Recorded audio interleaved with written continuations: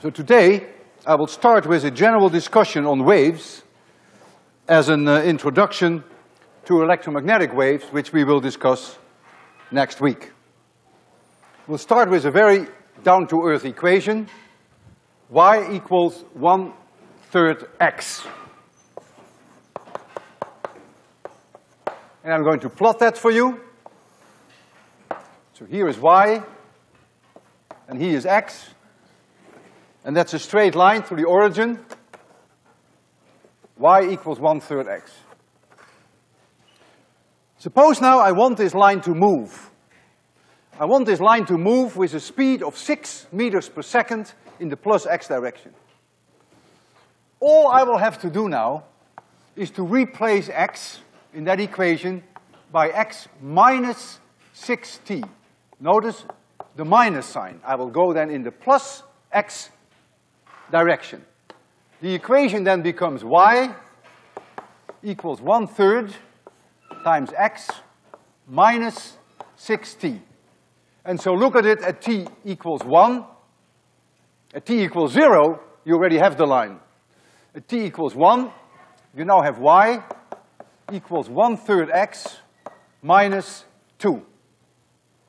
That means here it will intersect at minus 2, and here it will intersect at plus 6, and the line parallel to the first one, this line is now t equals 1, and this is t equals 0. And it has moved in this direction with a speed of 6 meters per second.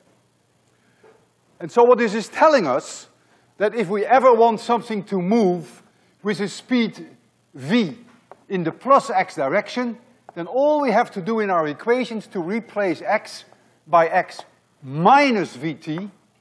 And if we wanted to move in the minus x direction, then we replace x by x plus vt. That's all we have to do. So now I'm going to change to something that is a real wave. I now have y equals 2 times the sine of 3x. That's a wave. It's not moving, not yet. So I can make a plot of y as a function of x. And that plot will be like this.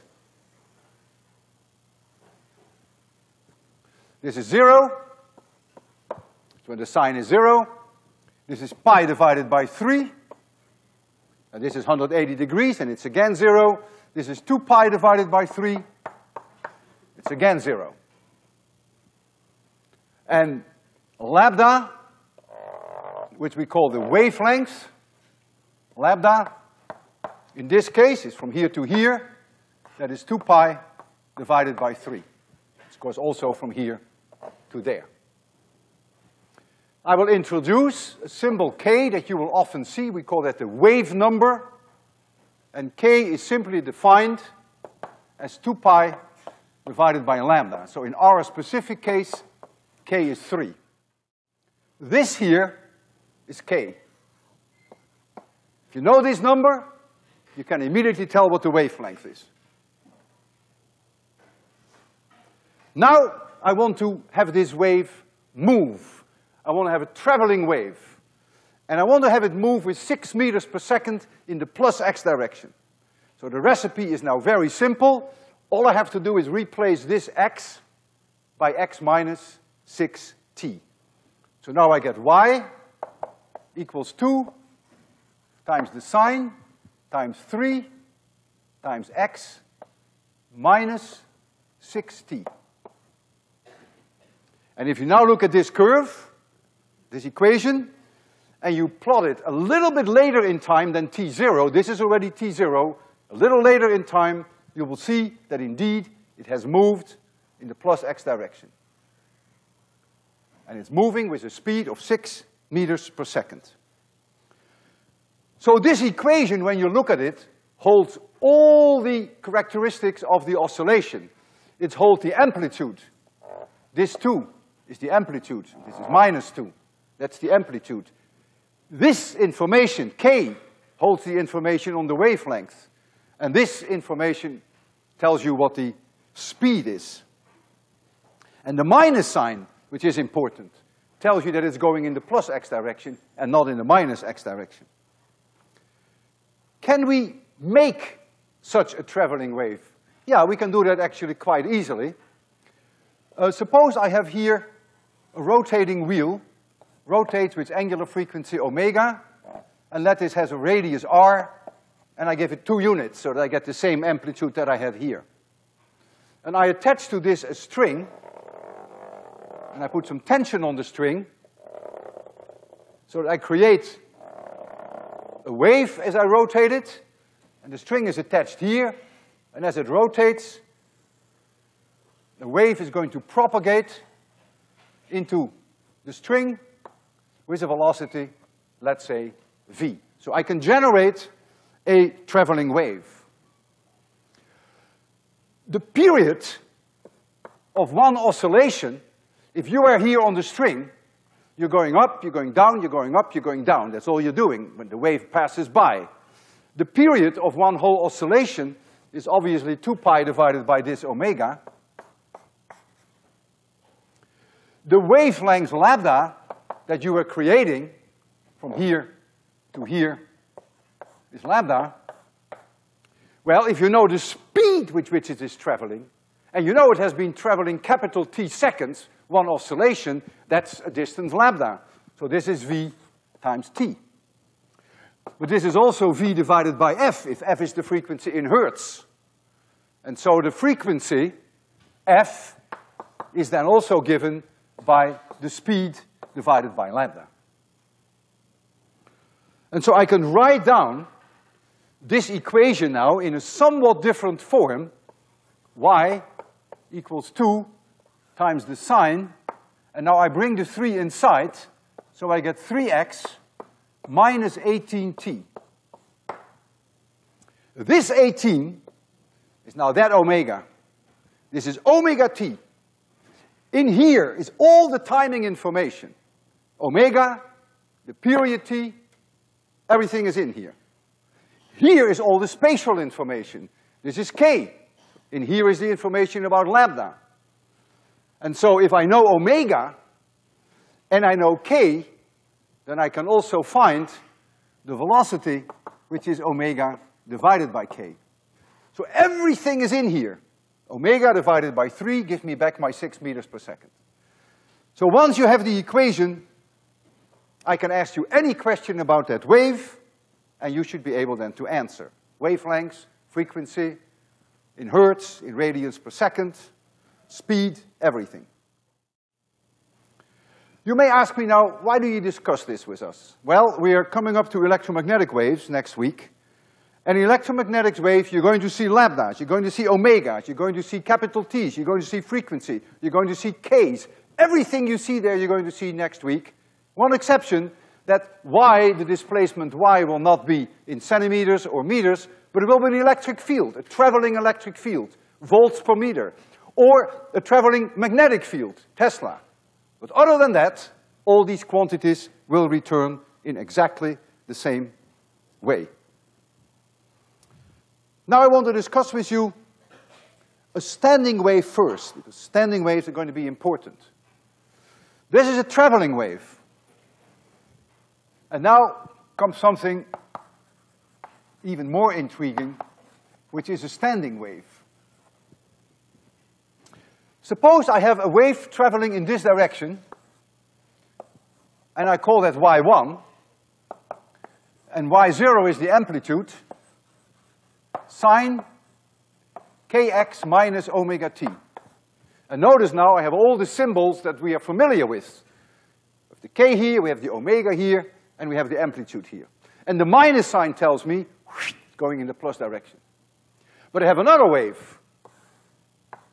And the wave is exactly identical in terms of amplitude, in terms of wavelength, in terms of frequency, identical, but it's traveling in this direction. And so this is y2, which is y0 times the sine of kx plus omega t. This plus sign tells me it's going in this direction. And so if this is a string, the net result is the sum of the two. So I have to add them up. So y is y1 plus y2. And so I have to do some trigonometric manipulation, and this is what I leave you with that. That's high school stuff. You add the two up and you'll find 2y0, notice that the amplitude has doubled, times the sine of kx times the cosine of omega t. That's the sum of those two. And this is very, very different from a traveling wave. Nowhere will you see a kx minus omega t anymore. Kx is here separate under the sine, and omega t is separate under the cosine. All the timing information is now separate from the spatial information. And so what does a standing wave like this look like? Well, there's a bracket here. Let's make a drawing of such a standing wave. So here we have y, and here we have x. Let's only look at the sine kx for now. If x is 0, the sine is always 0, so this point will never move. But if kx is 180 degrees, it's also 0, always. So lambda over 2 will never move. X is lambda, when this is 360 degrees, will never move. Minus lambda over 2 will never move. So what will it look like? Well, you're going to see something like this. Let's take the moment when t equals 0, so when cosine omega t is plus 1. So we're going to have a curve like this.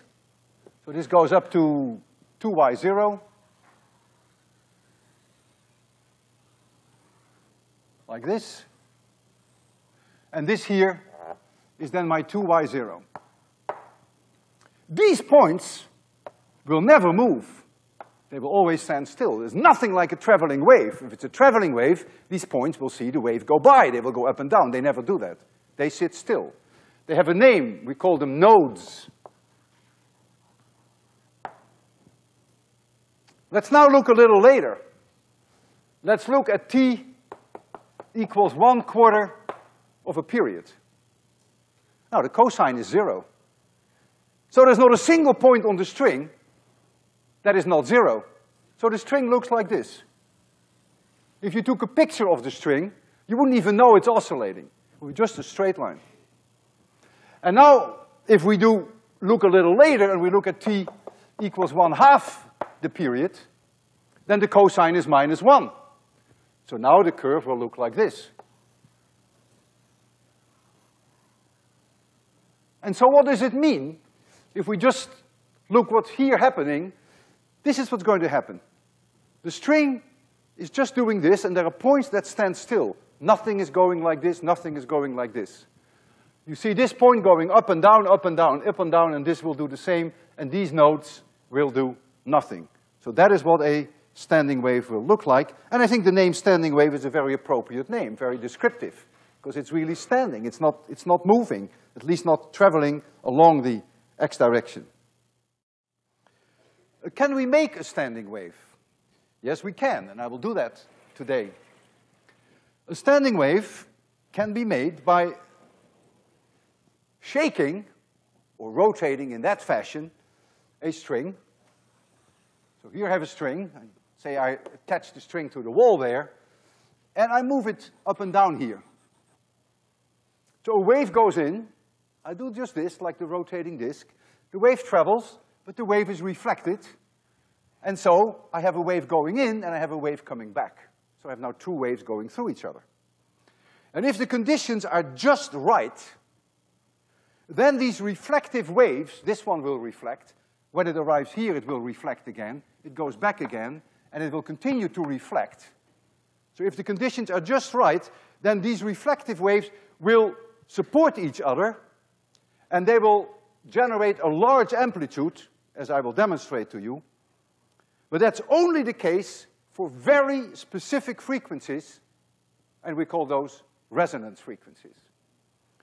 The lowest possible frequency for which this happens, which we call the fundamental, will make the string vibrate like this. So the whole thing goes, and we call that the fundamental.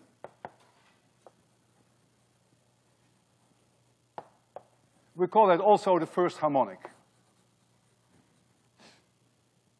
If now I increase the frequencies, then I get a second resonance frequency, and a note jumps in the middle. There is already a note here, and there is a note here, because this motion of my hand here is very small, as I will demonstrate to you. For all practical purposes, you can think of this being a note. And so now the string in the second harmonic will oscillate like this. So this is the second harmonic. And if we go up in frequencies, then this should be right in the middle, by the way. And if I go up in frequency one step more, then I get another resonance whereby we get an extra note, so we get the third harmonic. And you just can go on like that. You get a whole series of resonance frequencies. And so for the fundamental, lambda 1, the 1 refers to the first harmonic, is 2L, if L is the length of my string. This is L. You only have half a wavelength here, so L is 2L. But we know that the frequency is the velocity divided by the wavelength. We see that there. Frequency is velocity divided by the wavelength. So the frequency F1 is the velocity divided by lambda 1, so that's divided by 2L. So that's the frequency in the fundamental for which this resonance phenomenon occurs. For the second harmonic, lambda 2 equals L. You can tell. You see a complete wavelength here. And F2, that frequency, is going to be twice F1. And F3 is going to be 3 times F1. And if you want to know for the nth harmonic, n being Nancy, then lambda of n equals n 2L divided by n. Substitute in n1, and you find the wavelength for the first harmonic. Substitute for n2, and you find the wavelength for the second harmonic, and so on. And the frequency for the nth harmonic, n stands for Nancy, is n times v divided by 2L. So here you see the entire series of frequencies and wavelengths for which we have resonance. Unlike in our LRC system that we discussed last time, where you had one resonance frequency, now you have an infinite number of resonance frequencies, and they are at very discrete values, equally spaced. I want to demonstrate this to you with a violin string. It's a very special violin string. It's here on the floor. It's a biggie. And I need some help from someone. You've helped me before. Would you mind helping me again? So here is one end of the string which you're going to hold. You're going to be a node, believe it or not. Hold it better. 2 hands. No, much better. You will see shortly why. No, no, no, much better. That's it. And walk back a little. Walk further. Yeah, that's good. Hold it. I will put on a white glove, and there is a reason for that, because I want you to be able to see my hand when we're going to make it dark, so that you will convince yourself that my hand, which is generating the wave, is hardly moving at all. For practical purposes, it's a node, and yet we get these wonderful resonance phenomenon. So I'm going to make it very dark, so that the UV will do its job, and you can see the string better. That's the only way we can make you see the string well. All right. Don't let go, under any circumstances. You will hurt me if you do that. Of course, if I let go first, then I will hurt you. But that's not my plan. Okay, so let's try to go a little bit further back. Let's try to find first the fundamental. And I'll try to find it by exciting just the right frequency with my hand. There it is. I think I got it. That's the fundamental. And look how little my hand is moving here. And you see a very large amplitude in the middle. And so these reflective waves One runs to him, and it then comes back to me, and when it reaches me, it runs back to him again. It keeps reflecting many times. These reflective waves support each other. That's what resonance is all about. And now I'll try to find the second harmonic, so you'll see another note coming in at the middle. It's easier for you to see than for me, actually. And it's not always easy to find the... No, I'm too low frequency. I have to go up. I think I got it now. Is this it? Yeah, one extra note in the middle. Speak out up, please. Yes. Ah, that's better. Now I can hear you. Thank you. There are 3 notes now. My friend there is a note, I'm a note, and then there's one in the middle. If you subtract one, the 3 minus 1 is 2, then it's a second harmonic. And so now I will try to generate a very high frequency in resonance, and then you count the number of notes, subtract 1, and then you know which harmonic I was able to generate. So now I'll try to... It's not so easy. You need to get a resonance in there. No, I'm off resonance. No. Yeah. Got it. You keep counting. Keep counting. Oh, that's a super high harmonic. How many did you count? 10. Do I hear 10? Do I hear 20? Actually, I counted about 27, but that's okay. All right, thank you very much. That was great that you helped me.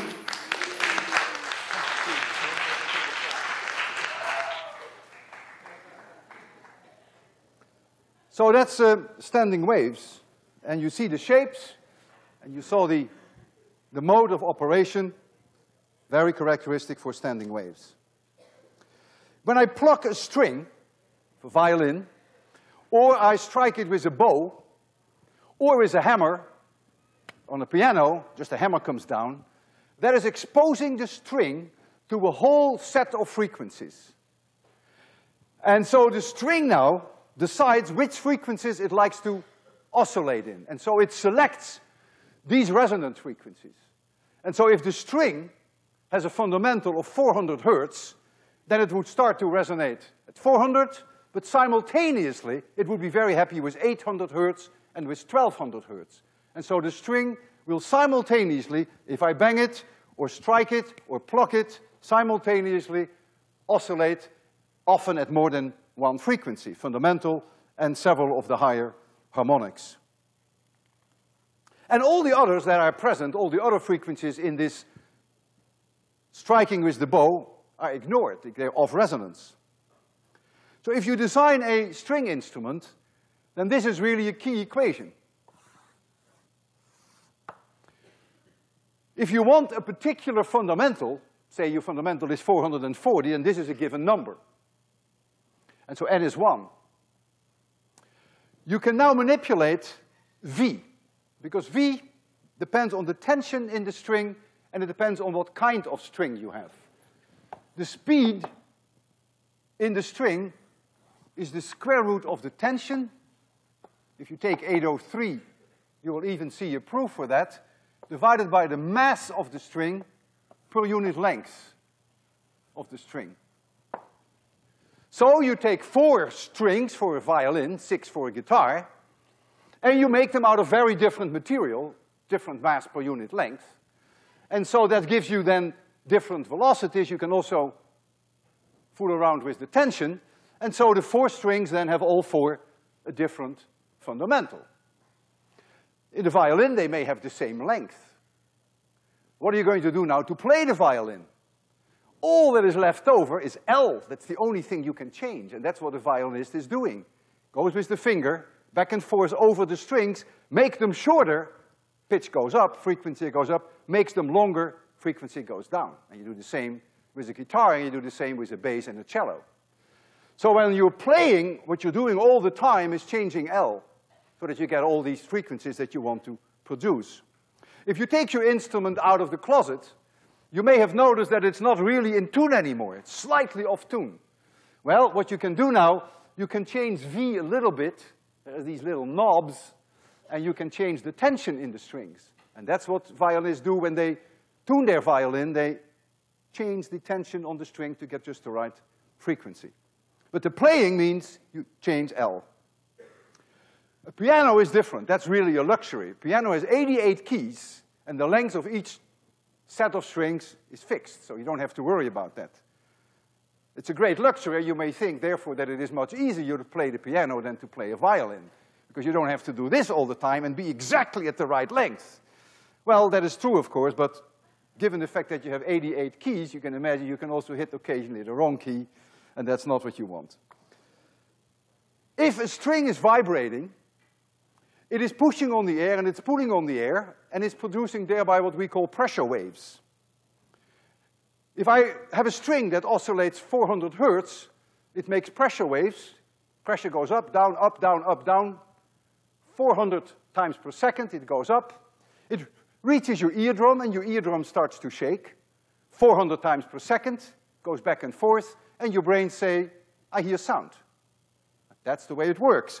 So it is the string, then you get the air, pressure waves, and then you get your eardrum, and then you get the brains, if there are any.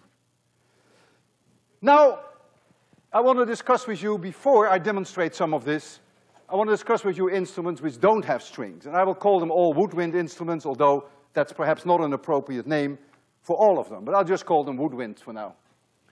And suppose I have here a box which is filled with air.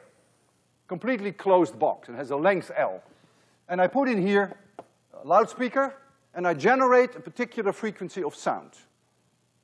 Then the pressure waves are going to run, they're going to bounce off, and they come back, and I get reflected traveling waves.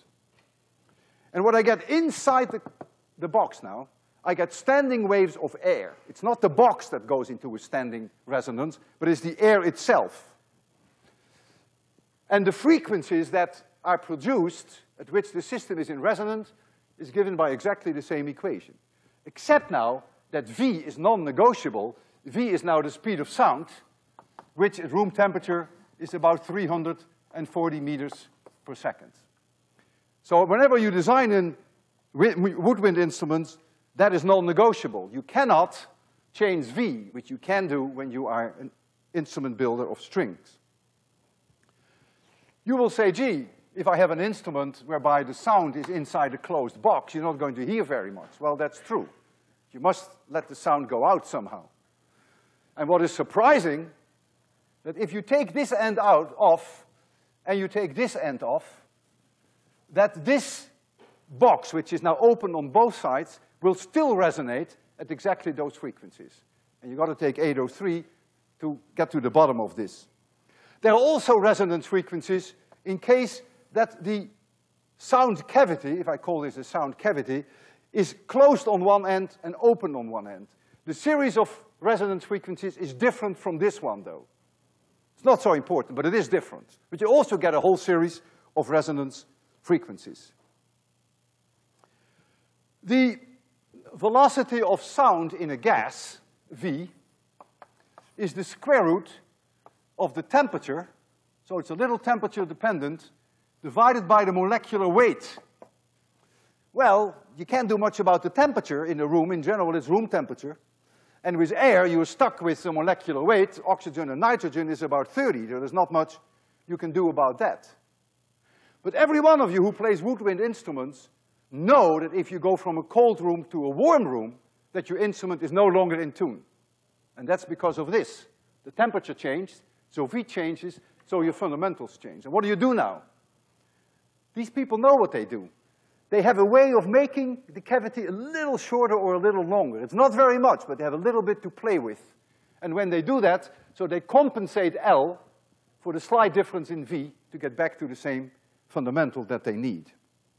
So now you have a woodwind instrument. Low frequency woodwind instruments will be big, and high frequency woodwind instruments will be small, because in L lies the secret. You can't fool around with V. V is a God-given. And so how do you play an instrument now? Well, you have to change L, that's all you can do. And if you have a trombone, you're doing this, it's clear that you're changing L. You make the cavity shorter and longer. So that's easy. If you have a flute, you have holes in the flute. And if all the holes are closed, the flute is this long. But if you take your fingers off the holes, it gets shorter. And so when you take all your fingers off the holes, then you have a high frequency. The flute is only this long. If you put all your fingers on it, it's this long, and so the frequency is lower. And a trumpet is the same idea. You have valves that open holes and close holes. If you blow air in an instrument, it is like plucking a string. It's like exciting a string with a bow. You are dumping a whole spectrum of frequencies onto that air cavity. And you let the air cavity decide where it wants to resonate. And it will pick out the ones that it likes. It will pick out the fundamental and maybe the second and the third harmonic. So in that sense, blowing air is like striking it with a bow in the case of a string instrument.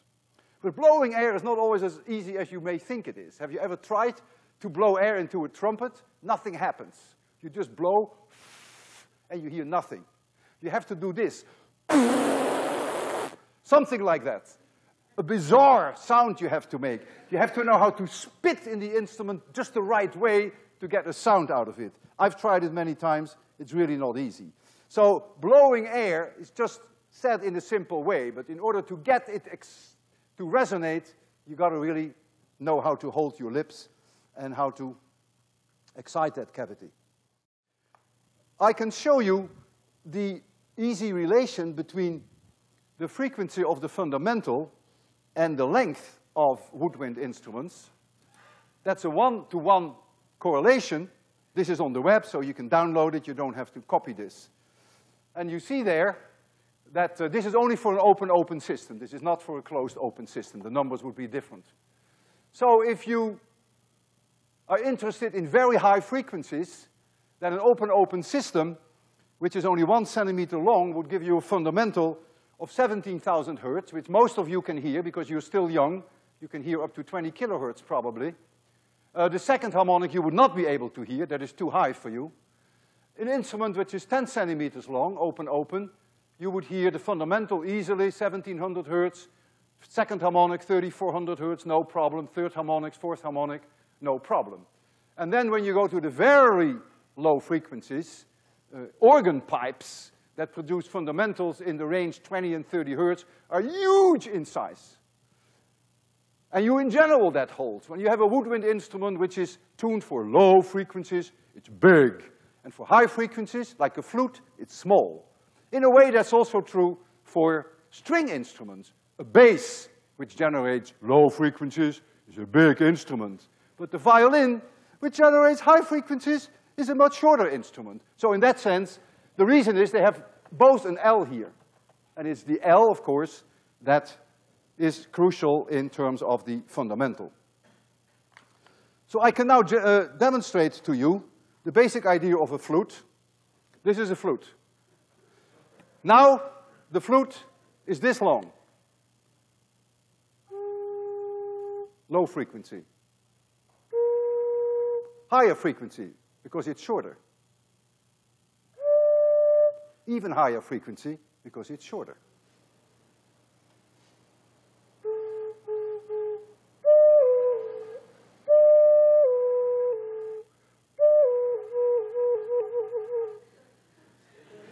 That's all it takes.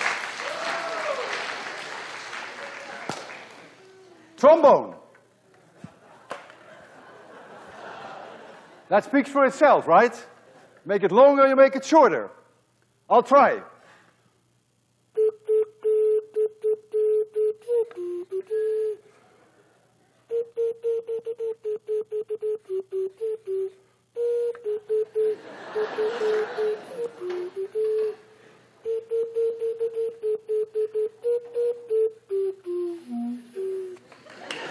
Trombone. Wind organ, 80 centimeters long, open and open on both sides. 80 centimeters, that would give me a fundamental a little higher than 170. And then it will give me a second harmonic and a third harmonic. It all depends on how fast the air is flowing by, and there will be moments that you will hear more than one harmonic. I'll try to swing it around. It's not easy for me to hit the fundamental, but I'll try that too. This is the second harmonic. Third harmonic. Fourth harmonic. Fifth harmonic. Fourth. Fundamental. This is fundamental. This is the fundamental, 212 hertz. 425 hertz. 637. 637.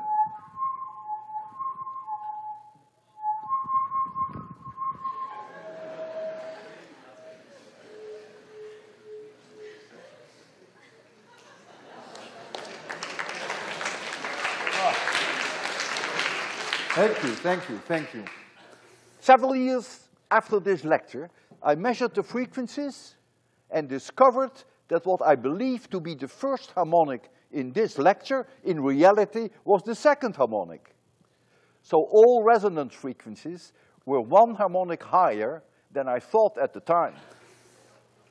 If you bang on a tuning fork or you pluck on a string, in isolation you hear nothing, almost nothing. I have here a tuning fork, and if I bang on it, you hear nothing and I hear nothing, almost nothing, unless I hold it very close to my ear. What we do now with string instruments, we mount the strings on a box with air, a sound cavity, sounding board it's called. And now the air inside can oscillate with it. It doesn't always have to be precisely at resonance. And also the surface itself of the box can start to vibrate. So you're displacing more air, and the sound becomes loud and clear. You don't gain energy, but you drain the energy out of the oscillating string faster. And so for that short amount of time, you get louder sound. And I will demonstrate that first with the tuning fork.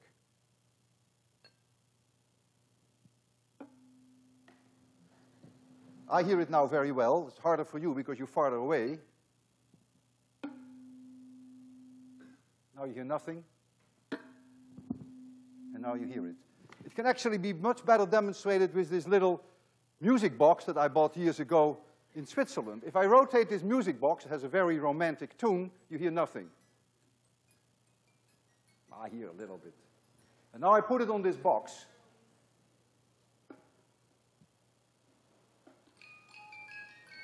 Unmistakable.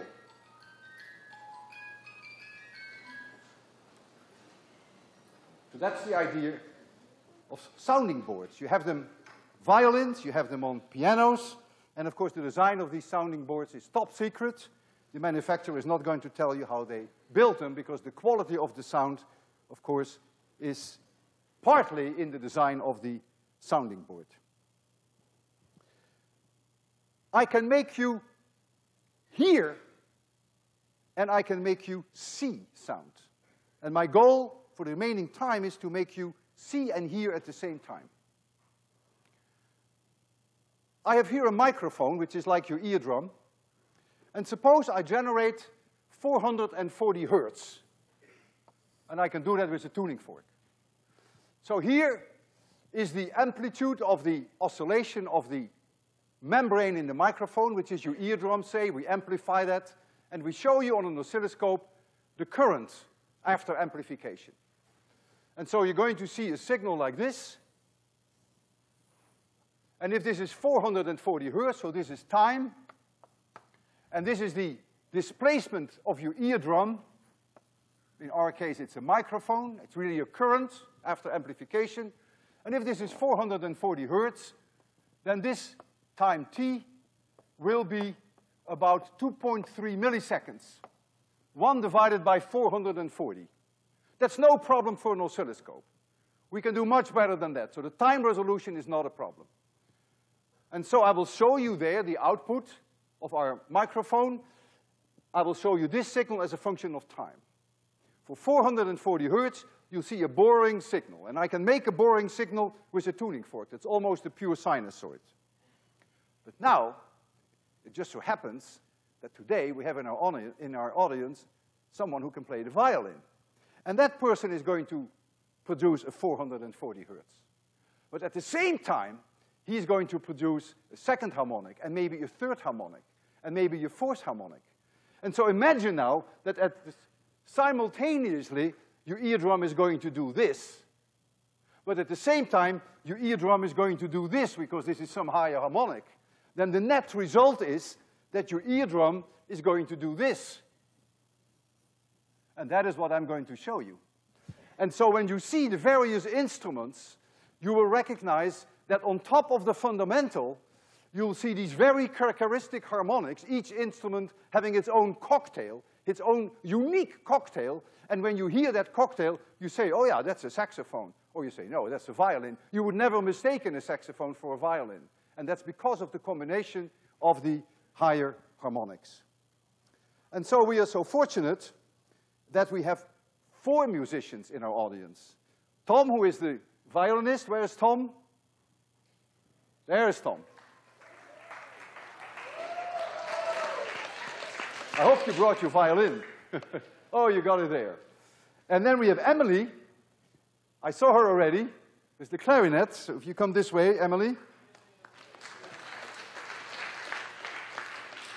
And we have Aaron. Aaron has a bassoon. You may never have seen a bassoon. A bassoon is an instrument that produces a very low tone. So the instrument is going to be very big. Bigger than Aaron. Just wait and see. It's a beauty. It's a really beautiful instrument. A flute is only this big. Ah, look at that. Beautiful, big bassoon. And then we have Fabian with a saxophone.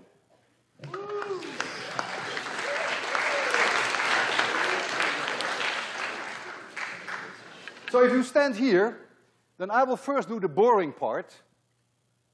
And what I will do is, I will show you then what a 440 hertz signal looks like produced with a tuning fork. And we'll see it there. And so I have to change the light situation substantially. So the musicians will get a little bit into the dark, but you will still be able to see them. And so I'm going to turn on now the microphone. And that's where you're going to see the signal. And when you make noise, you can hear and see yourself. 440.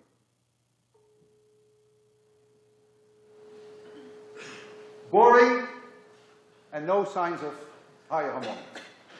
Now Tom will try to produce 440 on his violin, or close to 440, and then look for the higher harmonics, which makes the violin characteristic.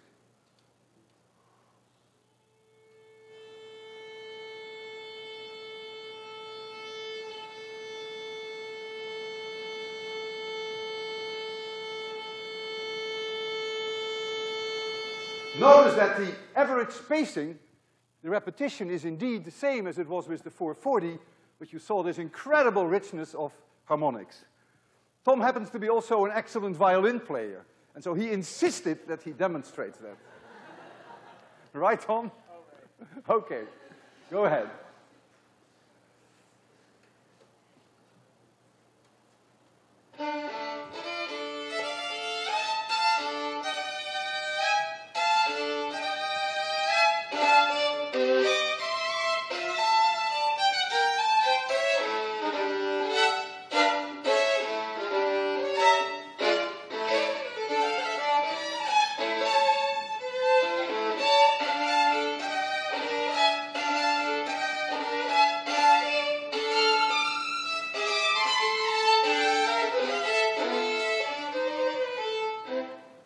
Terrific.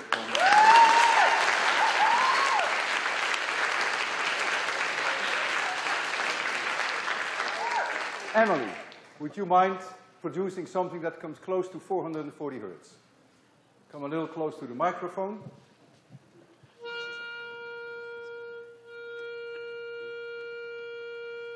Notice the big difference with the violin. Violin has many, many higher harmonics. For instrument, maybe only one, maybe only the fundamental and the second harmonic. Can you try again? Now you have more, now you have more.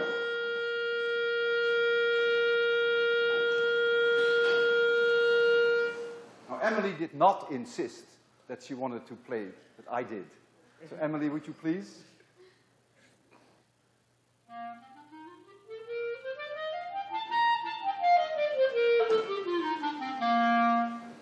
Impressive.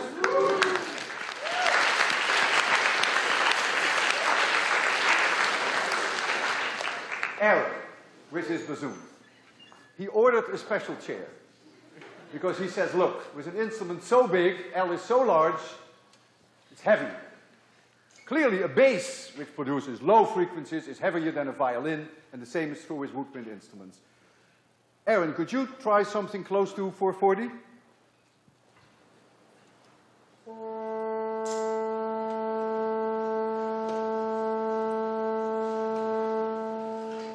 Bizarre instrument, isn't it? Eh? You see a weird combination of probably fundamental and second harmonic. Aaron, would you mind showing some of your expertise? This is a wonderful instrument. You don't see them too often, do you?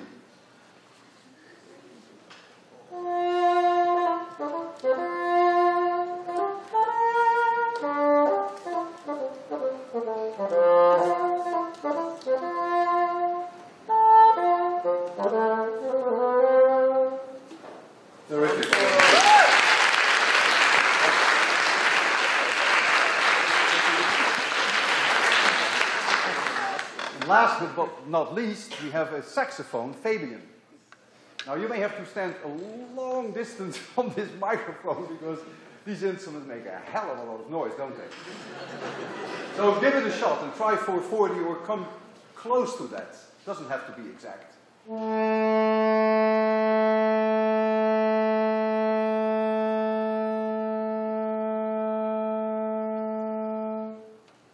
Interesting. Also, you see several higher harmonics. It's hard to tell which. So would you mind playing something real hot?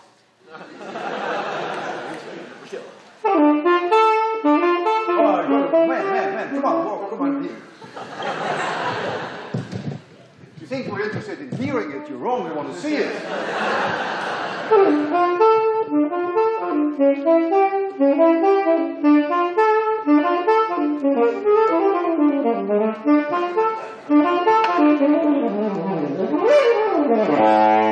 Oh, Bill, I missed it. Do it again. Do it again. I missed it. You can't.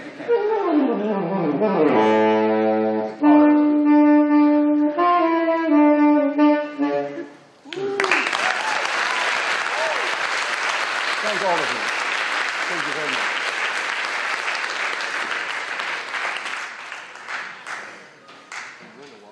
So during the last 3 minutes, I would like to discuss with you the speed of sound in a little bit more detail. You notice that the speed of sound is proportional with the temperature and the molecular weight. In fact, there are a few other things upstairs here. But these are the major contributors. So I should really say it's proportional. If you take air, as we discussed earlier, molecular weight is 30. That's a God-given. There's not much you can do about it. I would like to demonstrate to you the dependence on molecular weight. And one way I could do that, I could take all the air out of 26100 and replace it with helium. And then I would ask the same musicians to come, and I would ask them then to play their wind instruments. The L's are fixed. There's nothing you can do about it. So their instruments don't know that I put helium in the audience. So the only thing that changes is V. The speed would go up by almost a factor of 3, and so the fundamental would be three times higher, and the harmonics would be 3 times higher. So you would hear much higher frequencies, and you wouldn't even recognize these instruments. This wouldn't be very practical.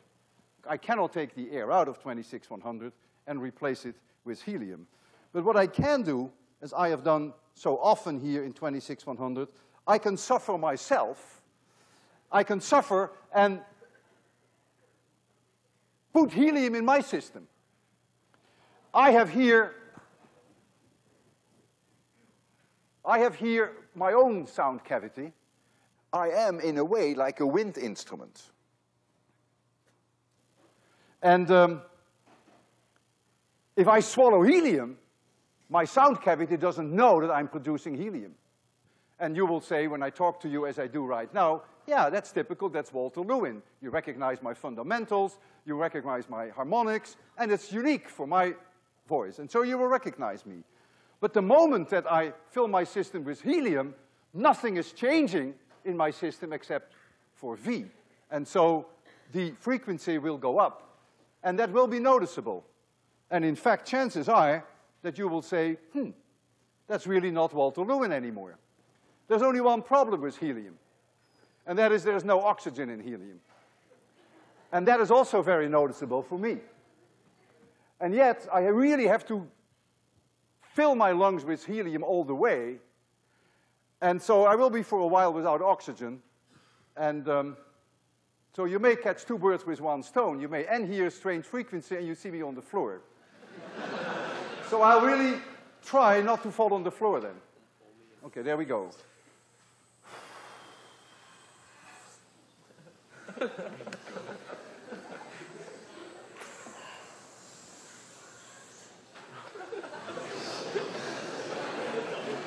It really doesn't sound like Walter Lewin anymore, does it? I'll see you Friday. All the best.